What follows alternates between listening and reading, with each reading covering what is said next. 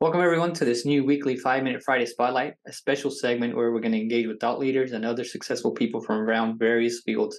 Our aim is to inspire, motivate, and provide valuable insights to help you grow both professionally and personally. Today, we're privileged to have a special guest, Liz Farr, who will share her unique journey, her experiences, and some wisdom with us. So let's dive in and start growing through our journey Sure. rather than just going through it. Welcome to our conversation. Thank you. Welcome, Liz. Thanks for being one of our first guests on our new segment. Oh, thanks. Thanks, Vimal. It's an honor to help you, and it's a way to reach more people. Definitely. So, Liz, if you can go and give us your 30-second elevator speech to get us started. Well, I am a CPA, but I don't practice as a CPA anymore. For the last 5 years, I've worked as a freelance writer. I've written everything from website copy to blog posts to case studies, white papers, email sequences, you name it. Lately, I've been focusing on ghostwriting books for thought leaders in accounting. So I've worked on books for everything from controllers in industry to auditors to tax strategies. Oh, wow. It's quite a diverse background you have there. So, I know you used to be Yeah, healthcare too, right? Before you got into accounting. my undergraduate degree was in biochemistry, Okay. and I worked in that field for about 2 years before I decided that I really didn't like doing animal research. Oh, okay. Then I worked on a database project. Then I studied linguistics and eventually found my way back to accounting. Oh, wow. It's quite a diverse background and experiences. So, Yes. let me ask you question number one. So, given your diverse hmm background and experiences, what's the most important lesson you've learned that's helped you grow both professionally and personally? The biggest thing that I've learned is the practice of forgiveness. And forgiveness doesn't mean that you're a doormat, that people can just walk all over you. It doesn't mean that you're letting the other person completely off the hook. It just means that for you going forward, you are setting down the burden of all that anger and grievance and the need to just carry that with you. It's like an athlete. When a game isn't going well, then the coach will tell the player, well, just shake it off and just forget about that. It's like that. Right. So this has helped me to heal from tragedies in my own life and also to deal with setbacks in the workplace, to realize that whatever happened to me was not really my fault, but it was another person deciding that whatever they did was the most appropriate thing for them to do at that moment. Yeah. It's helped me develop compassion. Mhm. Wow. That's a very important lesson there, forgiveness. I mean, like you said, it's more about yourself than the other person when you're forgiving someone. Yes, It's a great lesson. absolutely. Yeah. And there's also self forgiveness in there Mhm. too, Yeah. for forgiving yourself when you haven't done quite what you think you should have done. Mm. Yeah. Awesome. Thanks for sharing that. Of So, course. question number two. So, you've navigated from animal research to CPA to writing. So, how have you navigated the challenges of transitioning careers, and what advice would you give to someone that's considering similar changes of transitioning careers? The first bit of advice I would give someone is to do what I did, which is just follow your instincts.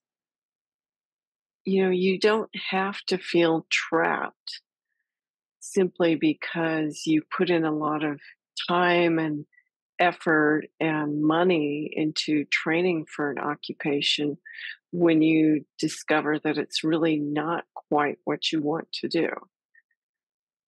The learning that you got from that experience will be with you forever. So don't be afraid to just completely do a pivot and leave behind huge chunks of learning and intellectual capital because it really will come back in some form. You will use all those experiences in your life somehow. Mm. Yes, very, And very. yeah, and the other thing I would say is just to be patient with Mm, yourself. Switching careers like I've done is challenging. mhm. It can be a little bit rugged in the middle, especially when you know, I don't want to do this anymore, but what is it out here that's over here that I want to do? Mm, That can be very challenging. yeah. But And I think sometimes too, let's when someone's considering that, they might have financial obligations or family responsibilities, and yes. that kind of stuff comes into play too. That does make it very challenging. Yeah. Um, and so if you're planning to make a big shift like I did, then start thinking about it beforehand if you can and set aside some resources, some financial Mm, resources. yeah. And more great advice. Thanks, Liz. Mhm. Mhm. So we'll move on to question number three now. So, given your experience in both accounting and writing fields, what are some key Mhm. trends or changes that you foresee in the future? And then, how can professionals prepare for these changes that are coming? The biggest change that everybody's talking about right now is AI, Mm, especially with ChatGPT. And many people are afraid that this will take over our work or will put us out of a job, but it won't. It will change what we do. It will free our brains from having to do the really difficult, the stuff that we don't like doing, and give us a leg up to do the stuff that's more fun.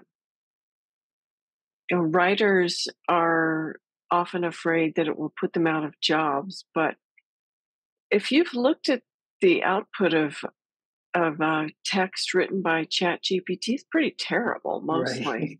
Yeah. And so, if you're a good writer, then you can certainly Mm, surpass that. You can take that as a starting point, but certainly adding the human element will mm, always help.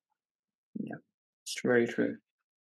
So, question number four now I have is what motivates you in your work, and how do you maintain this motivation during challenging or difficult times?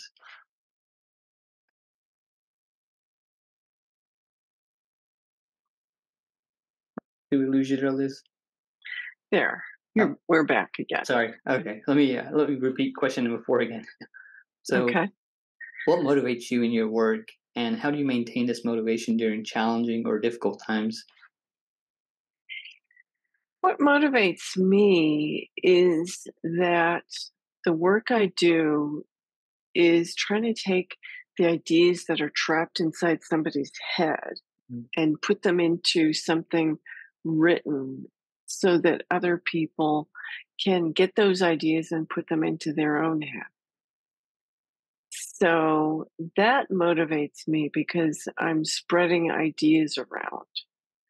I'm helping other people get their ideas out, and that really motivates me. mm, Um, it also makes me feel good that I'm doing just this tiny little bit to make accounting better for future generations than it mm. was for me. Yeah, Um, that's a very you big know, motivator. Doing some meaningful work. yeah. My experience in public accounting was what I'd call medium horrible. It Mm, wasn't really, really awful, awful, terrible, horrible like Big mm, Four or something. It was just kind right, of, you know, not good. right. Yeah, right. So, question number five now. What is one piece of advice you would give to someone to help them grow and prosper in their professional and personal lives? One piece of advice I would give is to follow your curiosity. And that doesn't mean just scrolling endlessly on your phone. Don't do that. but maybe go to a library, a bookstore, and find something real. Mhm. Explore things outside of yourself and outside of accounting. Um, there is such a world out there beyond the tiny confines that we know.